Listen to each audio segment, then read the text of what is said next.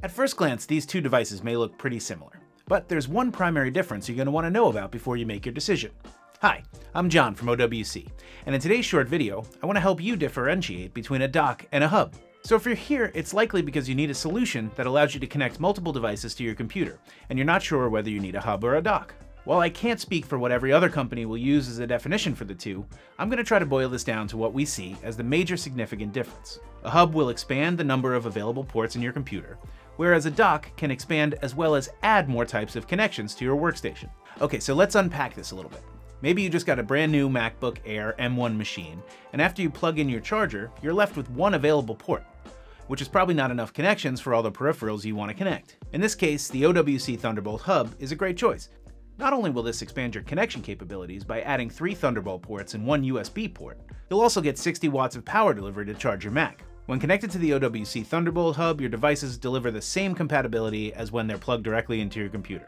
Now you'll be able to charge your computer while you're charging your phone, while you're powering a monitor, while you're connected to an external hard drive. Problem solved. Also, if you're like me and you suffer from LED burnout in your life, a really cool feature of the OWC Thunderbolt hub is that you can easily adjust the LED light on or off to suit your needs.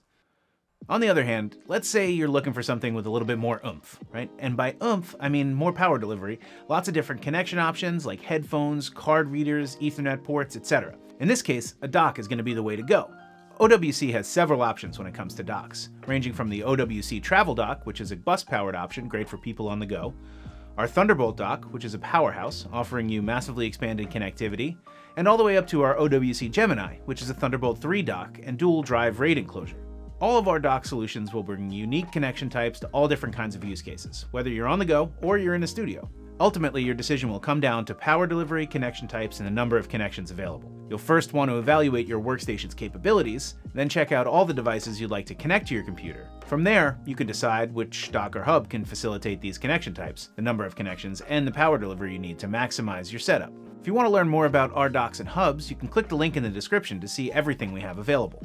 Also, if you watched this video and the only question you had left was whether you need a Thunderbolt 3 or a Thunderbolt 4 dock, we got you covered. Click up here for a link to a video where we explain the differences between Thunderbolt 3 and Thunderbolt 4, so you can be super confident before you make your decision on which option is best for you. I hope this video was helpful. From everyone here at OWC, thanks for watching.